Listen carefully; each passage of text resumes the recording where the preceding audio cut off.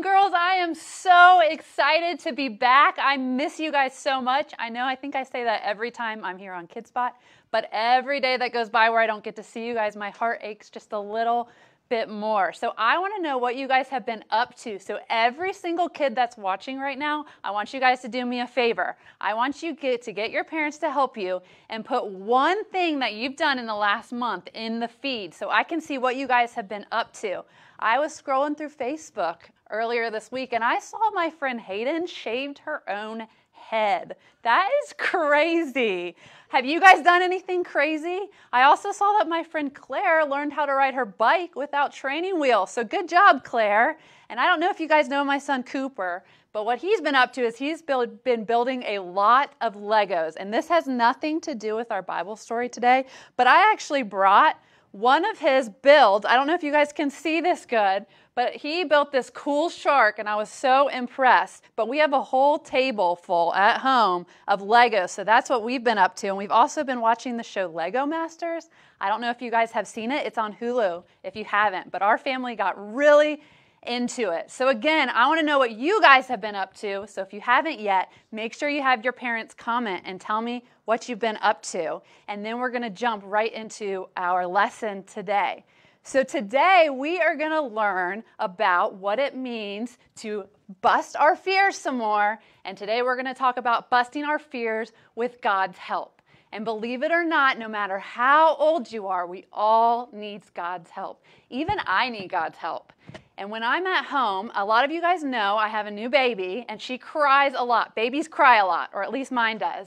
And so I constantly have to ask God to help me to have patience and peace so that I can take the best care of her. So as we read the story in just a minute, I want you guys to be thinking about something that you need God's help with, that you need to ask God to help you with this week. I know none of you will need help with this, but just as an example, something might be you might need to ask God to help you to obey your parents. Like I said, none of you guys probably do, but that's just an example. Or maybe you've been stuck inside your house with your siblings and you need to ask God to help you to get along with them. Probably not true for any of you guys either. Or maybe you're afraid of the dark and you need to ask God to help you to overcome your fear. Whatever it is, I want you guys to be thinking about that as we read our story today. We're going to read a story about a man named Gideon, and it's a true story from a long, long time ago who needed God's help.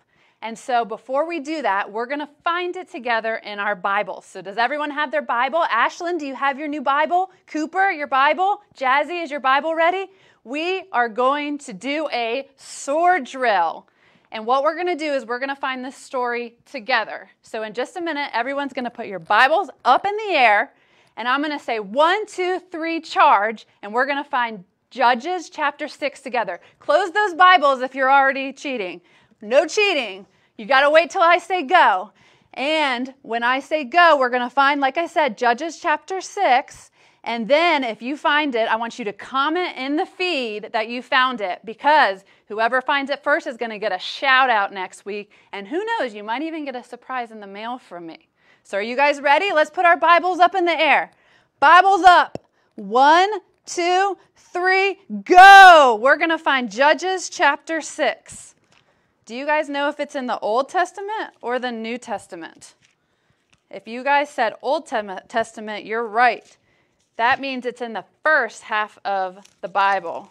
I'm having trouble here. All right, so Judges chapter 6. I bet you guys all found that before me because I'm flopping around here.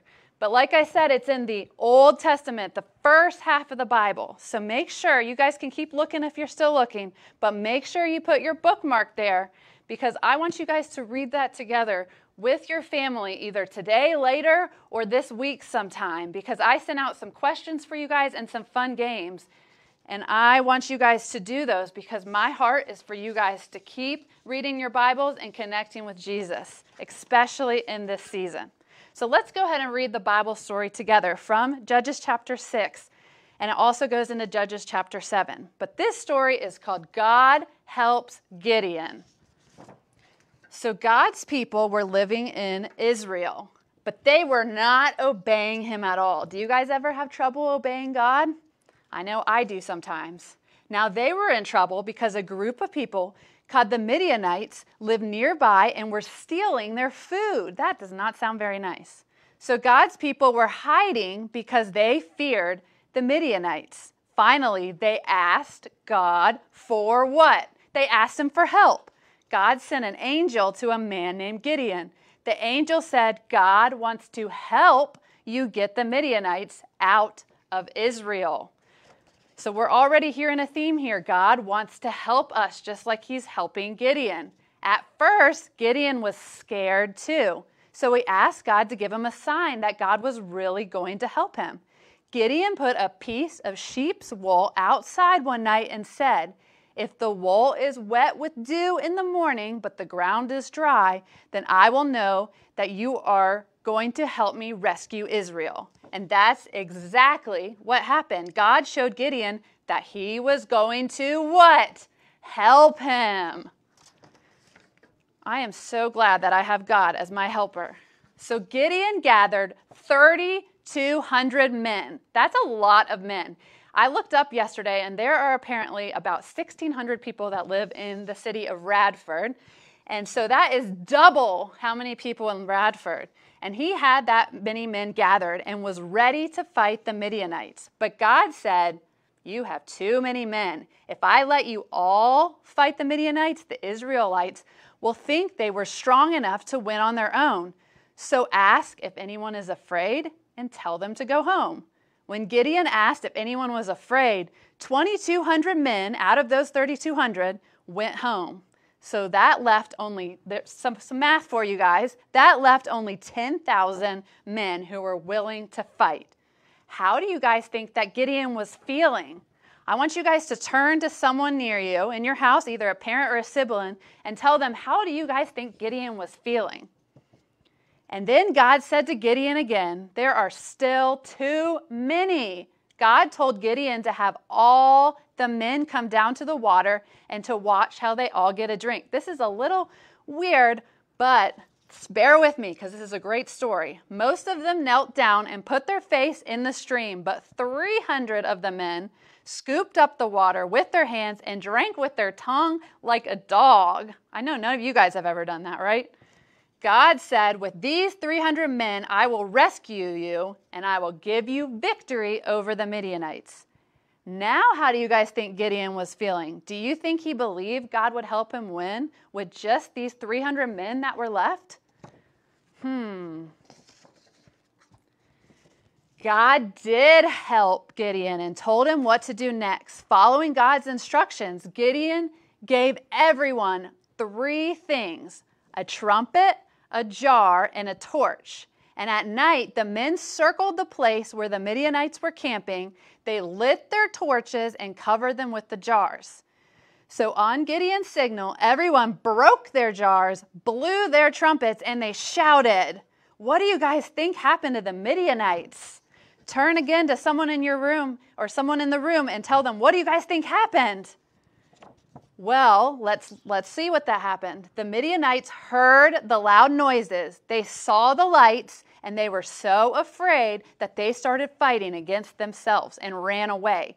So God helped them. This may not have been the way that Gideon expected, but God helped him. Gideon and his men chased them until they were all gone. He helped his people just as he had promised. God promises to help us every day too, believing that he will help us in one way so we can bust our fears. So boys and girls, like I said earlier, God has to help everyone. We all need God's help. So whatever you're thinking of, whether you're scared, whether you need something, I want you this week to go to God and talk to him and ask him for his help, and he will help you. It may not look the way you expect, but he will help you, and he wants to help you and be there for you. So the last thing we're going to do on Kids Spot is we are going to do our memory verse. And I know a lot of you guys have sent me a video, and last week when we showed a video of you guys doing your verses, that made my heart so happy. I think I watched it like 25 times. So if you haven't learned this verse yet, make sure you do it, because next week is our last week of the fear-busting series. So make sure you either learn it, or if you have learned it, that I get your video, because we are going to announce all of our ribbon earners in a couple weeks too. And I want every single one of you kiddos to know this verse, because it is great to have it stored in your heart. So if you know it, do it along with me. If you don't know it, make sure you learn it. So let's do it. It's Psalm 34:4. Here we go. I prayed to the Lord, and he answered me, and he freed me from all my fears. Psalm 34:4. As Mia Smith says, hallelujah. All right, like I said, make sure you learn that verse, because it's a good one to have stored in your heart. And I lied. There's actually one more thing I want to share with you guys before we hear from Pastor Renee. So I sent this out to your parents. Can you guys see these? These are sermon notes for you guys. And so I don't want you guys to run off yet. Just because Kids Spot's over doesn't mean there's not more that you guys can learn from today's service. So I want you guys, if you have these, to get these out and fill these out while Pastor Renee speaks today. And if you don't have these, then right now beg your parents to print these out for you for next week. Because if you fill these out and your parents send me a picture, I am going to send you something really awesome in the mail. Miss Renee and I have picked out some really fun prizes for you guys. And we want you guys to keep connecting with Jesus, and we want you guys to learn something each Sunday. So make sure you fill those out. And if you need a paper copy, if anyone doesn't have a printer, I'll be happy to mail them or do whatever you can to make sure you're still connected to Jesus. All right, well, speaking of Pastor Renee, let's get ready to welcome her, because she has an awesome message for us today. So make sure you fill out your sermon notes and say hello to Pastor